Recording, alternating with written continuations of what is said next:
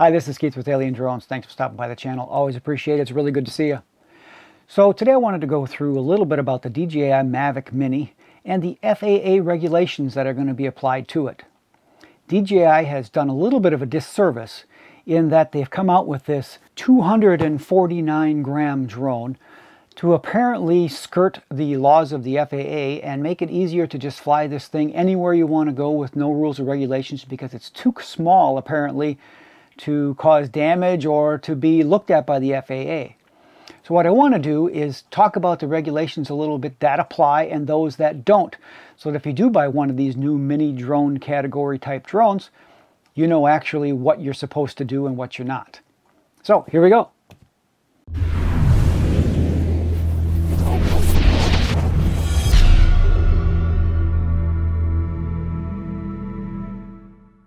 This is my first day in the new studio. I hope you like it.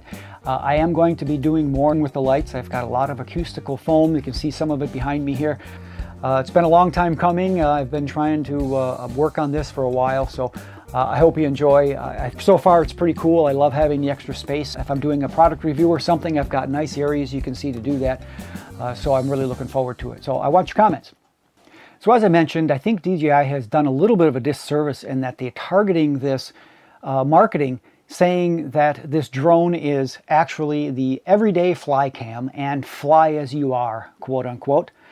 And it seems like they were targeting people that are beginners for drone flying, which is unfortunate because they've taken this 249 grams and seized on the fact that at 249 grams, it is under the 250 gram minimum that requires that the drone be registered with the FAA. So along with lack of registration, some people are incorrectly assuming that you actually don't have to worry about all those other pesky regulations, all the things that the recreational flyers of above 250 grams will have to abide by, or 107 pilots the same. And you can just do anything with it. It won't be a problem. You don't have to take the test when it's upcoming for recreational pilots. You won't have to worry about flying at night, flying over people, over cars, any of those types of regulations, controlled airspace. And that's simply not really the case. So I'm going to go through the regulations as they apply to this new drone class, particularly the FAA regulations for that.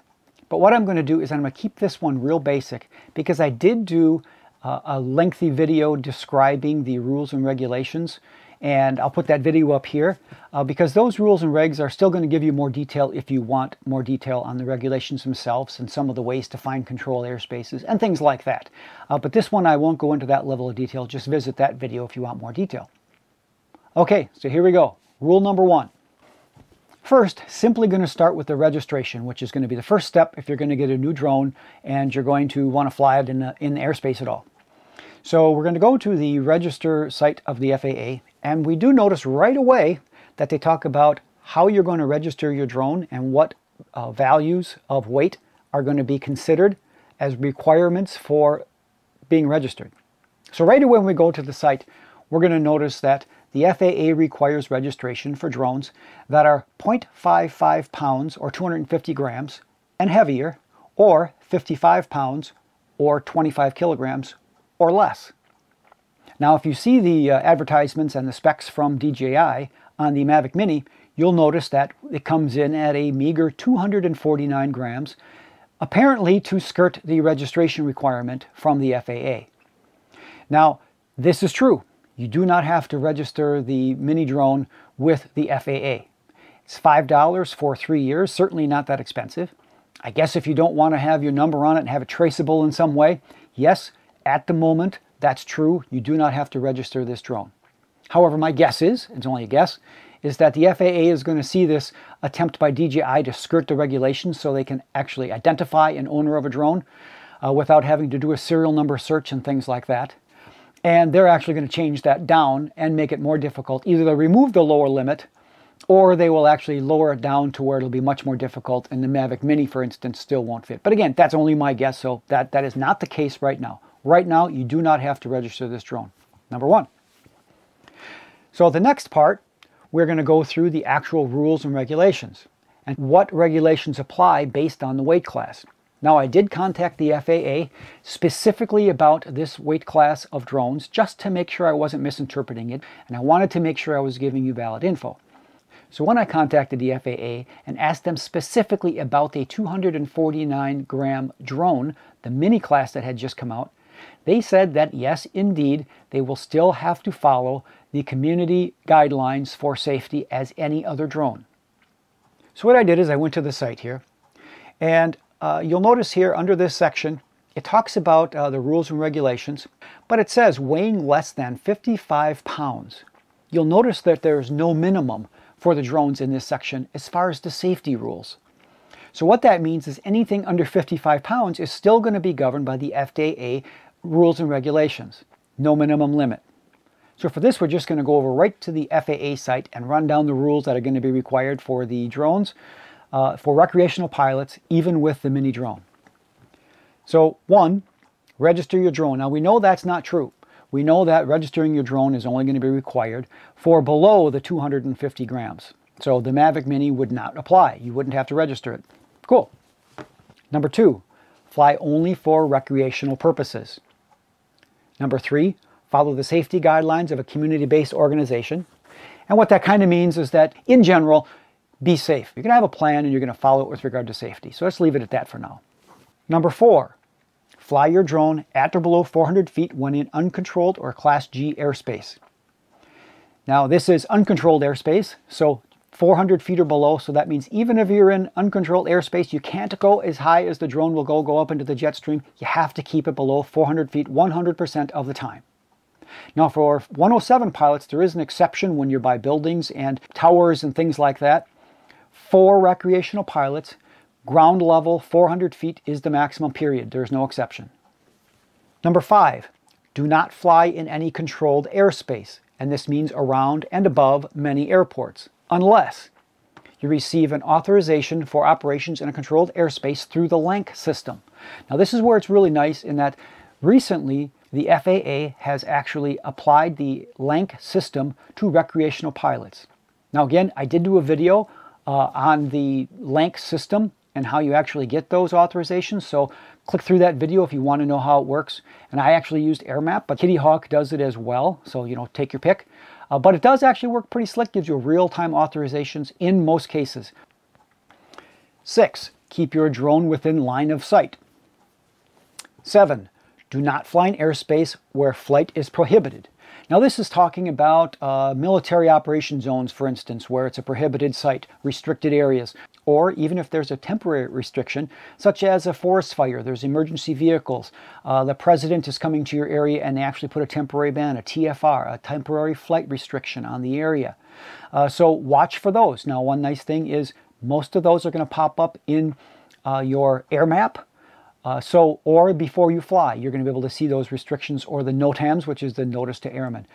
Really be careful if there's a restricted area, especially if you're used to flying in an area that you're familiar with, and now for some reason there is a temporary restriction. It can be very expensive, upwards of $10,000 if you get caught and there's an emergency vehicle or emergency restriction. There's some services going on, firefighters, what have you. And you fly, it's very expensive and you'll make the national news. So if you want to get your face on the news, that's one good way to do it. Just don't. It's not good for anybody. It's not good for the emergency responders. It's not good for the drone industry overall. So look for those TFRs and NOTAMs before you fly, even in an area you're familiar with. Just takes a second. 8, never fly near another aircraft, especially near airports. So you always yield to aircraft, manned or unmanned. And that includes helicopters or heliports, for instance. You don't have to notify. There is no link system for heliports, but you do have to be aware of those. Always scan the sky. Always look for aircraft that are in the area, and you must yield to those aircraft. Number 9, never fly over groups of people, public events, or stadiums full of people. Number 10, kind of a takeoff of number 7, never fly near emergencies such as any type of accident response, law enforcement activities, firefighting, or hurricane recovery efforts. So even if there's not a TFR, if you see a big area that's got big forest fires, just stay down. Don't launch the drone, even if it's the Mini. It can cause damage, and it will stop the services from actually performing. So firefighters will actually have to pull the planes and helicopters, the water dispersing vehicles they have in the air, they'll actually have to ground them. And if at your house that was on fire, you'd want that not to happen. So please pay attention. If there's something going on in your area, just use common sense. And last, never fly under the influence of drugs or alcohol. And one tip they always say for 107 pilots is 8 hours lips to tips, which means it doesn't matter if normally if you have a blood alcohol content when you're driving a car, for instance. That isn't the same with any aircraft, including drone piloting. You need to have 0 in your system. They want 8 hours between. So if you go out for lunch and have a beer with your buddies, and then you go out and take your drone out at supper time, even though you didn't have a beer, and you have any alcohol in your system, and something happens, it flies away and goes into an airplane engine, or it crashes on somebody and causes great harm or death to somebody, you will be responsible. So drugs and alcohol, very important. So 8 hours between the time you consume anything and you actually fly that drone and pilot it. So keep that in mind.